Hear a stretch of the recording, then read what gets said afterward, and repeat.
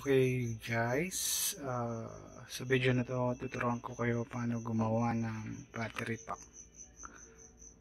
Ito yung battery pack ko na nasira.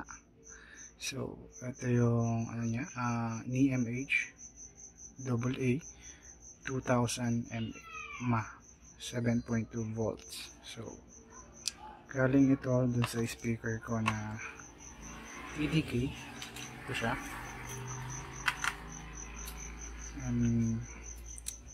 Hindi na siya nag-charge and hindi na rin siya pwedeng patugtog ng portable. So ang mga kailangan, ito siya. So yung soldering gun natin, mga bagong battery na rechargeable, ito siya. So every battery meron siyang 1.2 volts.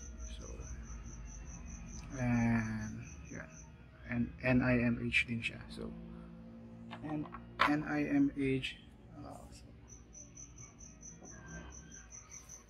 and also tester, yung soldering paste, and electrical tape. So yun yung mga kailangan natin para mabuo natin itong ganito. So ang gagawin nito is pagsasamahin niya yung lahat ng volts para mag-output siya ng 7.2 volts. So yun. So let's start. Kailangan din natin guys ng, not sure kung ano to, pero ano siya, parang plate, parang soldering yung plate na pang dugtong sa mga every battery. So ganito siya magiging output nun.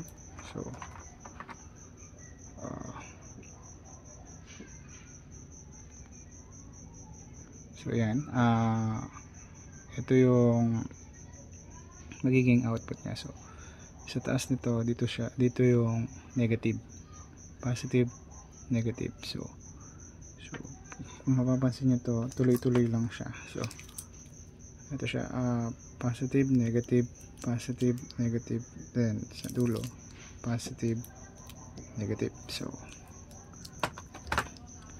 ganyan siya niyan guys. So pagdudugtungin natin yung bawat pagitan na yan,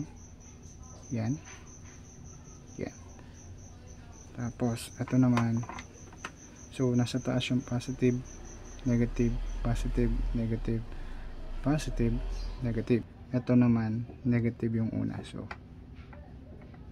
negative dito, positive, then ito ulit negative dito, positive dito, negative, and then positive. So ganyan siya, pagdudugtungin lang siya, ganyan, using yung plate nga plate na to. Or pwede din na simpleng wire lang na maliit na ganito. So bakbakin mo lang to, and pati yung dulo nya, magkabilang dulo, then pagdugtungin nyo siya ganyan. Yan, ganyan guys. So positive dun sa taas, negative dito. Yan, positive sa taas, negative dun, negative doon, positive. So yan. So pag napagdugtong nyo na yung apat, isa, dalawa, tatlo, apat, ito naman din sa baba nun. So sa baba nun, ganito siya. Sorry, dapat ganyan siya. Yan. Ganyan yung magiging sa baba nya. So pagsasamahin yung dalawa, tapos pag napagbuo nyo na, so bali pag ganun siya nun guys, parang pa rectangle, make sure na every dugtong tinatest nyo siya using tester. Ito. So pag napagdugtong mo na yung dalawa, so dapat 1.2 volts plus 1.2 volts, meron kang 2.4. so yun. So pag napagsama-sama na natin lahat, total of 7.2 volts.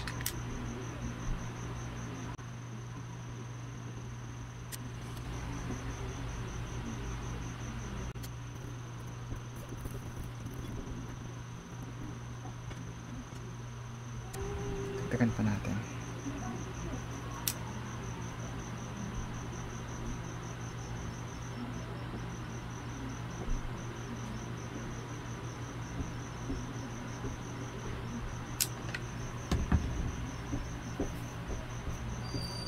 So ganyan siya guys.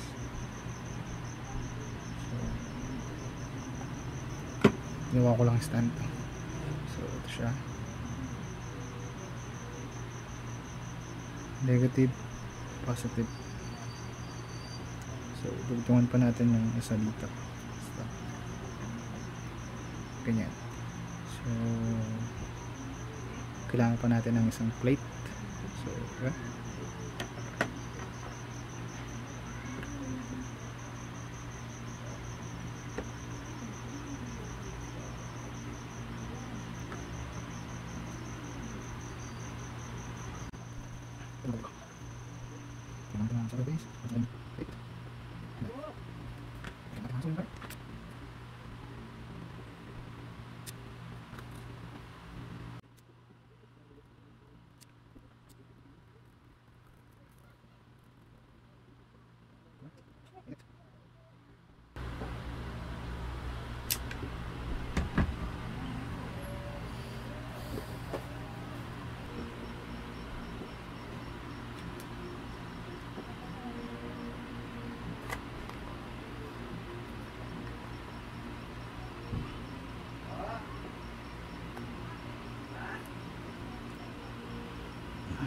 Lumabas,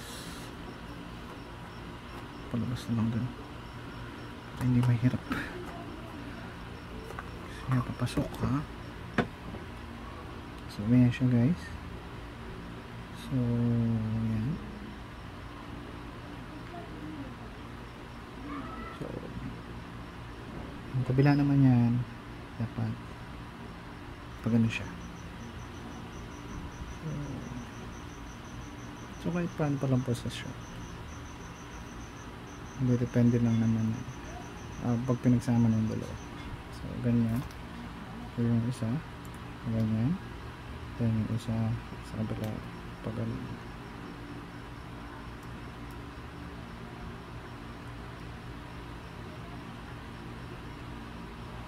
okay. Check muna natin kung 3.6 volts yun nakuha natin. So next one,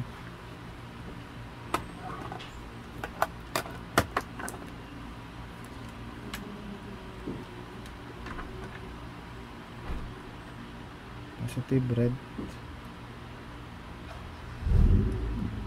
and negative.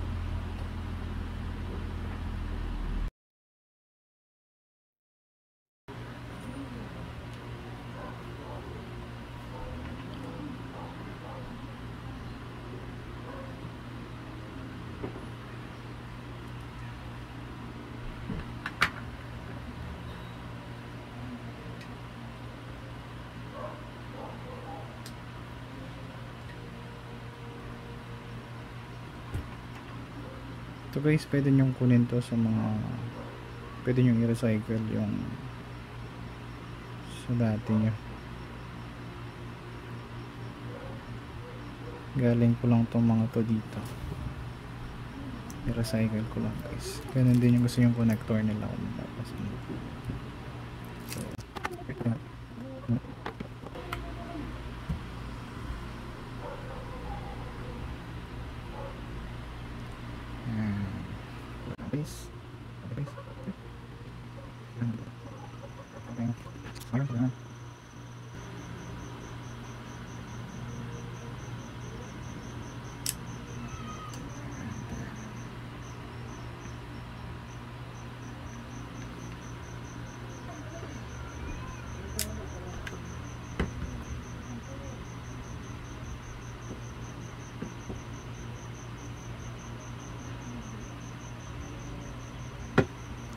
maganda talaga guys pag mayroong soldering paste kasi mas mabilis siyang itikit.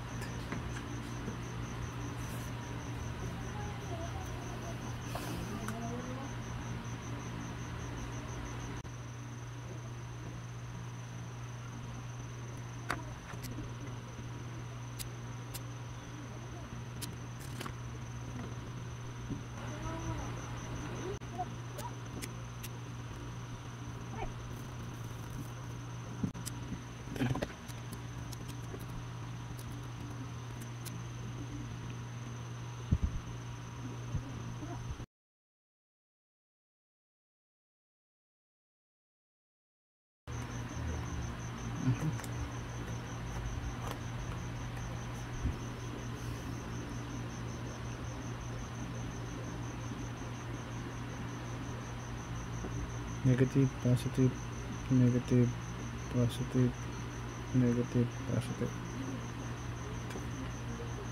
Ito naman yan siya. So positive, negative, positive, negative, positive, negative. So yun. So pala naman is dapat pagdugtungin natin ito nga pala, test muna pala natin kung gumagana sila, kung napagsama-sama na yung volts ng tatlo. So 1.2, 1.2, 1.2 equals 3.6.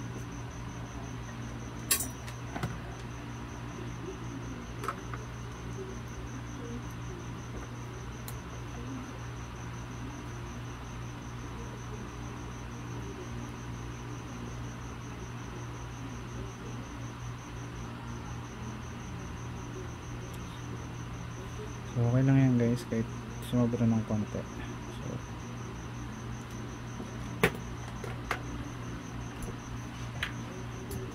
sunod naman guys is pagdudugtungin natin yung yung isa pataas, yung isa pababa. Pagdudugtungin natin to. So kulang tayo ng plate ulit, isa dito, tugtong dito, tugtong yan. Ibigin ko siya guys.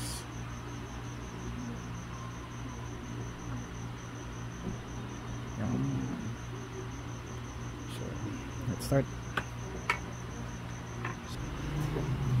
Pasok, pasok, pasok, pasok, right, pasok para tumayo siya. So yan guys.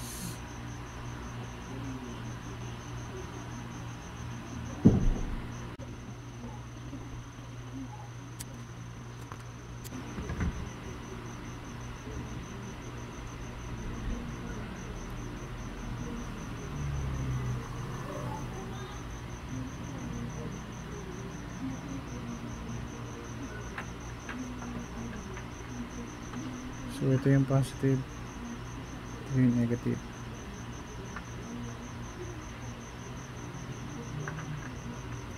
Meron mga konting pace.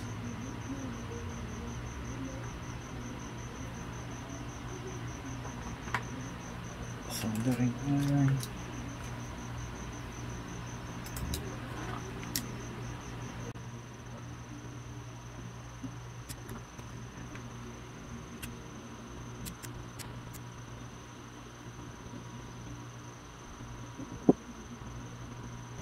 Ayan na siya guys. So since nagsama-sama na sila, i-test naman natin ngayon yung voltage nila niya. Dapat 7.2.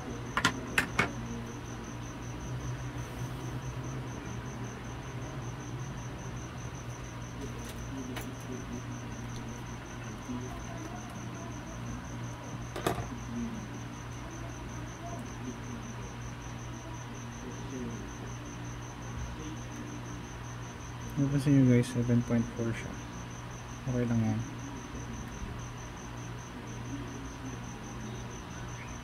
Tapos siya stable kasi nanginginig kamay ko. So okay na. So that's it. So gamitin natin guys yung electrical tape.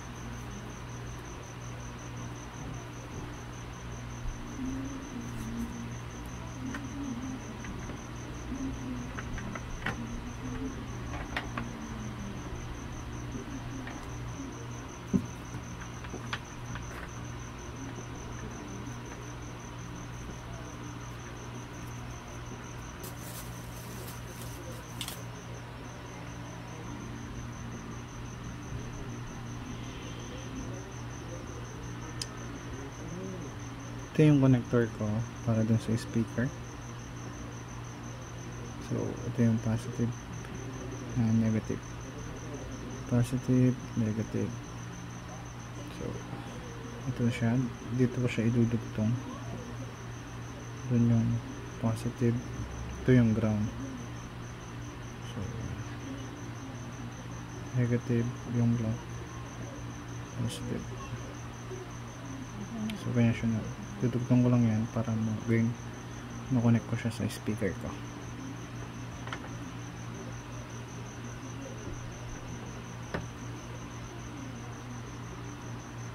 Hindi pa siya yung baso guys, hindi ko lang patong.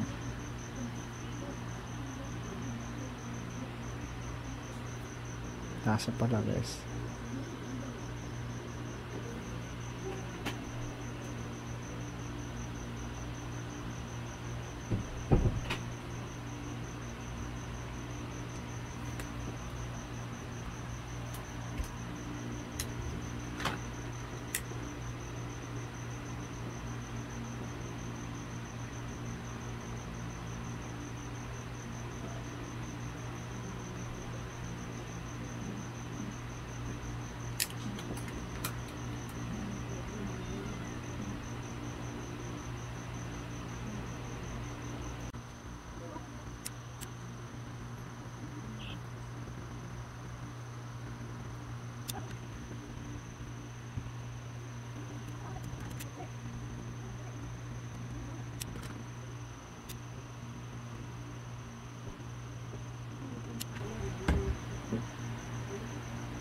So ayan guys,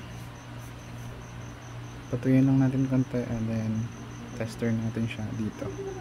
Tingnan natin kung nag-output siya to ng 7.2 volts or above, mga 7.4, 7.2 to 7.4, mukha nang nakikita mo kanina. So ito yung tester.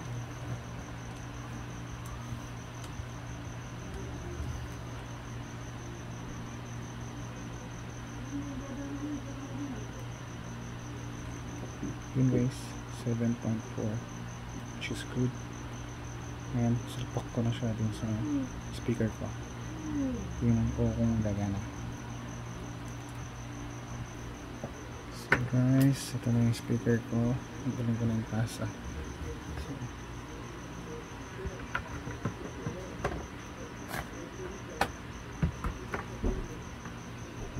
tugtog ko na siya guys.